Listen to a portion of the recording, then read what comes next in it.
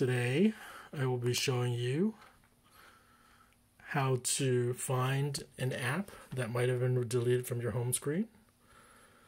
You might have let your kid borrow your phone, or maybe you just pressed it by accident. You're holding something and then you removed it. So here I'm going to remove the app and then remove it from the home screen. It won't delete the app. So if you go into App Store over here and you search for Speedtest or whatever app you can't find, it'll show that you can open it there. But then if you go through all of your apps, you can't find it. Nowadays there's so many apps that in iOS 13 and 14, if you need to find the app, you have to just keep on going left. So swipe left until you get to the app library.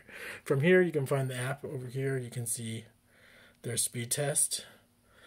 I swear I hid the Messenger app because I can't find it anywhere. But if you can find it from this group of apps, you can just then press and hold it. Press and hold it. And then you can see there's the app, let go. And then you can put it on your home screen again. If you, let's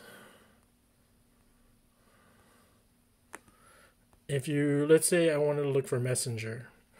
If you can't find it easily scrolling through it, just go to the very top and type the name. Messenger. So this is Facebook Messenger. I'm going to press and hold it.